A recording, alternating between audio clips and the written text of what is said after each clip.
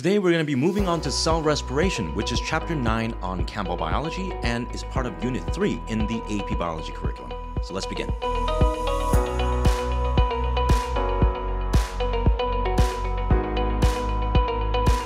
Hi everyone, my name is Mikey from Aerobic Prep Academy, and we're finally moving on to cell respiration, which is part of chapter 9. More specifically, we're going to be talking about aerobic cell respiration, which is the use of oxygen in order to break down that glucose molecule into carbon dioxide, releasing the energy required to charge up those ATPs that our cells need to survive. Now, in order to provide a more comprehensive understanding of this unit, I really wanted to divide this video into 5 parts. The first part, which is the most important, because in the first part of this video, I really want to emphasize how we think of glucose as a highly energetic molecule with great amount of chemical potential energy. Because I do believe that if we can figure that out, if we can really lay down the groundwork for what we think about glucose and what we're really trying to get out of that glucose molecule, it will make the rest of the cell respiration process much easier to understand. The second, third, fourth, and the fifth parts are going to deal with glycolysis, pyruvate oxidation, the Krebs cycle, as well as oxidative phosphorylation. I'm not going to talk about fermentation or anaerobic respiration today. That's probably going to be another video, so we can save that topic for the next time. But without further ado, let's begin talking about glucose and specifically looking at why we think of glucose as a highly energetic molecule. So if you remember back when we talked about chapter 8 and the idea of complexity and simplicity, what you might recall is that we can think of glucose as a relatively complex molecule, and that is where perhaps the energy of glucose might lie. Because if you remember what happens when complex things become simpler, entropy in the system increases, which is then related to the idea of catabolic pathways, which is then related to the ideas of exergonic reactions. We can kind of say that when complex things become simpler, we release energy, and that's maybe the energy that we use to make ATP, and that would be correct. But the idea of complexity is a little bit vague. So what we can do here is to investigate one step further and talk about what makes that complexity. Because if we take that additional step, then we can say that what creates complexity in the glucose molecule are the covalent bonds that are holding that glucose molecules together. Because the more bonds you have, the more atoms are connected together, creating that complexity, reducing the entropy of that molecule.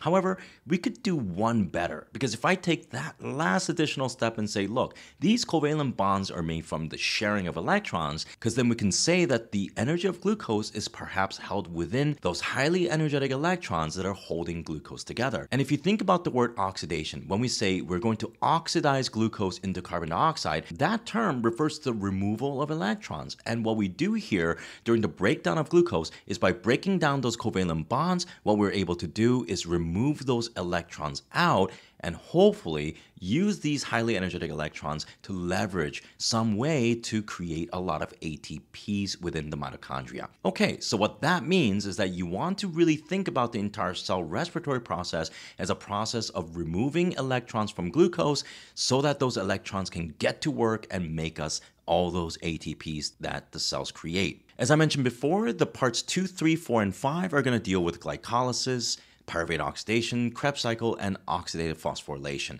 Now, I know that I divided those processes into 4 different parts, although the book treats them as 3 different parts, because they say that the 3 parts of cell respiration is glycolysis, and then they group together pyruvate oxidation and the Krebs cycle, and then of course oxidative phosphorylation as the last step. But I do think that pyruvate oxidation is pretty important, so I'm going to separate them. But before we get to that, of course, we need to talk about glycolysis. Now, there is a relatively complex diagram that displays all of the different steps that are involved in the glycolytic pathway. However, for the purpose of the AP exam, it's not necessary that you remember all of the enzymes and all of the chemical substrates that are part of that long pathway. So what we're going to do for this video is to just focus on the simplified version of glycolysis. So the term glycolysis really refers to the breakdown of glucose, or the cutting of glucose into 2 equal molecules that we call pyruvate or pyruvic acid.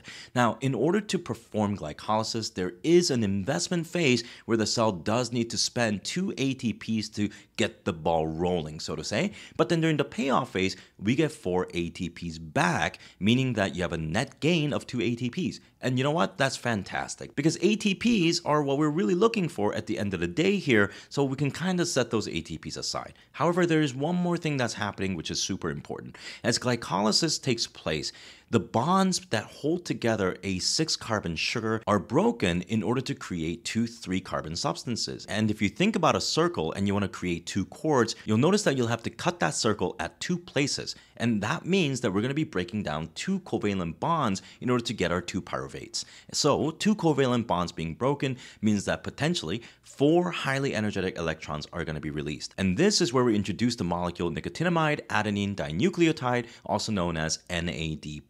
And NAD+ is an electron carrier. What that means is that it works kind of like a truck with a flatbed, where when the electrons are released from glycolytic processes, then we can take those electrons and put them on the bed, therefore turning NAD+ into what we call NADH. The H you can kind of think of as a tarp that goes over the flatbed, allowing the secure positioning of the materials that you're carrying, or in this case, electrons. So when NAD+ and H+ come together alongside 2 electrons, then we get an NADH molecule, which means that if we have 4 electrons that we're freeing up, then we're going to be charging up 2 NADH molecules as a result of glycolysis. But our job's not quite done yet, because 2 pyruvate molecules still contain 6 carbons, and we haven't turned any of those into carbon dioxide. So we still have yet a lot more energy to release, and this is where we start to involve the mitochondria.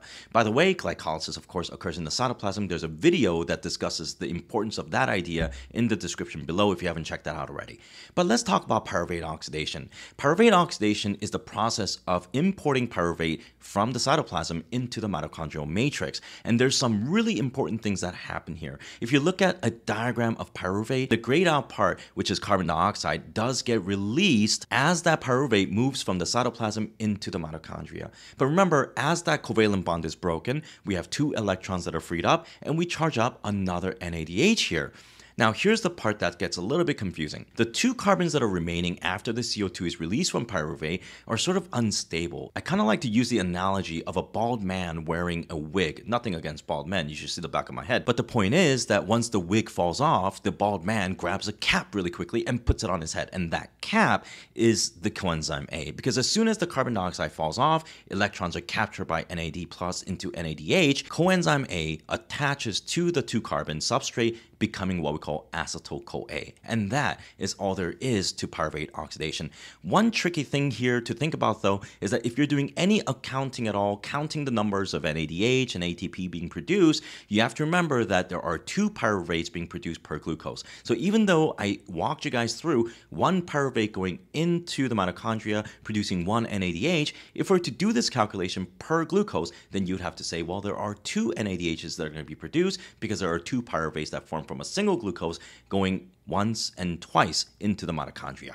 But let's not do that. Let's actually just focus on 1 pyruvate forming 1 acetyl-CoA for the simplicity's sake. Now that we have acetyl-CoA, this is when we introduce the Krebs cycle, also known as the citric acid cycle. Now, this is one of the more confusing parts of cell respiration, but as I mentioned, if you focus on the idea of ripping out electrons from glucose as the name of the game, then it actually makes a little bit more sense, although there are some confusing parts as well. But let's begin by taking that acetyl-CoA. As acetyl-CoA drops off the 2 original carbon substrates attached to the coenzyme A, it drops it off into that citric acid cycle, allowing that 2 carbon substrate to engage with oxaloacetate, which is a 4-carbon acid. Now, the new 6-carbon acid that forms as a result of 4 + 2 is going to be called citrate or citric acid, from which we also get the name citric acid cycle. Now, there is something boring that happens here. There's an isomerase that turns citrate into isocitrate, but nothing interesting is happening here. We're just setting up for the next big events that are to occur. Because the next thing that occurs is that CO2 that we see on the right side of isocitrate is going to be removed. And again, if we're breaking bonds, we're releasing electrons, and voila, there's NAD+ ready to capture those electrons again. And as alpha ketoglutarate forms, we yet have more carbon dioxides to throw out, so that's what happens next. The carbon dioxide at the bottom of alpha ketoglutarate is next. It gets removed, and once again, 2 electrons are released, which means that NAD+ can be charged up to NADH yet again. But at this point, coenzyme A makes a reappearance, turning this substrate into what we call succinyl-CoA. Now, succinyl-CoA, as you can see, is now 4 carbons long, which means that the initial 2 carbons that we brought in from the acetyl-CoA have now fully been oxidized into CO2, allowing us to imagine that by this point, any type of carbon that we began with in glucose molecule would have all been converted into carbon dioxide. But there is a little bit more to do here, because when you squeeze juice from a fruit, there's always that little bit more. And that is exactly what the Krebs cycle is going to do. It's going to squeeze out the very last bit of energy that's remaining here. And what happens between succinyl-CoA and succinate is that you have this conveyor effect of GDP becoming GTP and GTP returning back to GDP, but phosphorylating ADP into ATP in return.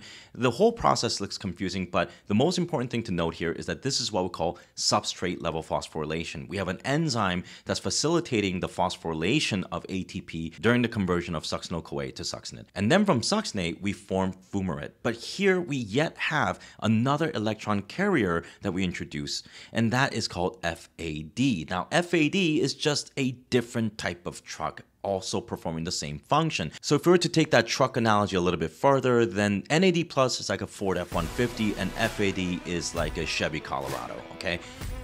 I don't know whether those cars are equal, but they're both trucks and they're both performing generally the same thing. And what you get at the end of this is something called fumarate. Now, you'll notice that fumarate actually has a double bond, which is why we're able to release these electrons, because going from single bonds to double bonds, you actually are able to create more efficient molecules releasing electrons in between. Now, you relieve of those double bonds with water, forming what we call malate, which then once again is able to charge up another NAD+, forming what we call oxaloacetate, but that's what we began with, so the whole circle is complete. But by the end of this circle, what we should have are 3 NADH, 1 FADH2, as well as 1 ATP. Now, on the basis of counting per glucose, then that would be 6 NADH, 2 FAD, and 2 ATP. Now, up to this point, as I mentioned, we've now oxidized the entirety of the glucose molecule, but we've only really produced 4 ATPs. And that's a bit of a head scratcher, because this whole process is supposed to produce somewhere between 30 to 32 ATP, but we only have produced 4. So where are the remaining 26 to 28? Well, it turns out that those highly energetic electrons that we've been collecting on the back of our trucks, well, how many do we have? Well, we have 10 NADH, we have 2 FADH2. Well, those electrons are now going to get to work in performing what we call oxidative phosphorylation, which is the last part of this video. Now, I think it's worthwhile to mention that the citric acid cycle just occurred in the matrix of the mitochondria, whereas oxidative phosphorylation is going to occur on the inner membrane of the mitochondrion. Now, remember, the inner membrane here is going to be a phospholipid bilayer, and we're going to have a lot of proteins that are embedded within it. Now, I'm just going to introduce you to the proteins that you just need to know for this oxidative phosphorylation. So it goes like this: protein complex 1, protein complex 2, ubiquinone, protein complex 3, cytochrome complex, protein complex 4, and ATP synthase. So let's talk about why these are really important. Now, do remember that between the inner membrane and the outer membrane, we have something called the intermembrane space, and that is going to serve a really important role. Now, here's the idea. NADH and FADH2 are carrying highly energetic electrons. These electrons can do work. And when I say work, I don't mean just generally work. I'm talking about very specific work, like transport work. Do you remember talking about active transport in Unit 2? Remember that active transport is the action of moving materials from an area of low concentration to an area of higher concentration utilizing energy. Now, that energy was typically ATP, but it doesn't have to be. It could be these highly energetic electrons too. So here is what happens. NADH is able to take those highly energetic electrons and drop them off at protein complex 1. Now, FADH2 can do the same thing, dropping off those highly energetic electrons at protein complex 2. Now, within protein complex 1, however, the electron's energy can be slowly drawn out, and using proteins, we're able to pump protons, or H+ ions, from the matrix of the mitochondria into the intermembrane space. And this is an active transport mechanism. Now, after that, these electrons are going to converge at Q, or ubiquinone, aptly named because ubiquitous means everything. And here we're looking at a protein that can accept electrons not only from NADH or FADH2, but from everything. And at Q, it's able to pass it on to protein complex 3, where, again, protons are pumped into the intermembrane space. And passing through cytochrome C, we get these electrons to protein complex 4, where yet again, more protons are pumped. Now, what you should imagine right now is that these electrons are slowly losing in energy, which is being utilized to pump protons into the intermembrane space. Let's talk about that first, because remember that in the intermembrane space, we're going to have a high proton concentration, whereas the matrix is going to have a relatively low concentration of protons. And what they're going to want to do is to come back in. And as they come back in through the ATP synthase, they're able to then utilize the rotor within the ATP synthase protein to physically and chemically alter ADP and phosphate and turn it into adenosine triphosphate, or ATP. So then from those 10 NADH and 2 FADH2, all the electrons pumping those protons will ultimately result in somewhere between 26 to 28 ATPs that are being produced through this process called the oxidative phosphorylation. Now, I should also mention that everything from protein complex 1 to protein complex 4 are called the electron transport chain because, as the name suggests, they're literally transporting electrons and utilizing their energy to pump those protons into the intermembrane space. And this is where knowledge from Unit 2, understanding diffusion, concentration gradients, and active transport, and of course, how the semi-permeable membrane can block out charged substances is going to be really helpful. So if you don't really get what's happening in this last part, I would highly suggest you revisit Unit 2 and check out cell membranes or Chapter 7 in the Cambell biology textbook for a better foundation. Now, there's one last thing that we have to talk about, because remember that these electrons are going in a linear way. They're being dropped off at protein complex 1 or 2, and they're going through the protein complexes, and ultimately they're ending up at protein complex 4. But much like a cup that cannot be filled with additional water past its brim, we have to remove these electrons so that new electrons can come in at the beginning at protein complex 1 and 2. And the removal of these electrons is where oxygen comes into play, which is why this is called oxidative phosphorylation. You see, in biology, when we talk about cell respiration, we refer to oxygen as the final electron acceptor, because at the very end of this entire ETC, oxygen is able to take those electrons and combining with 2 H+ ions, it's able to actually create a water molecule. And that is where 6O2 becoming 6H2O comes into play. Now remember that these electrons by the end of protein complex 4 have very low energy. So even though they form H2O, these electrons are lower in energy, therefore not giving water any substantial energy. Hence, a bottle of water has 0 calories. And I hope that makes sense to you guys as to what that energy was used for within this entire process. So guys, that about sums up aerobic cell respiration in a nutshell. Like I said, there are more details to be found in the textbook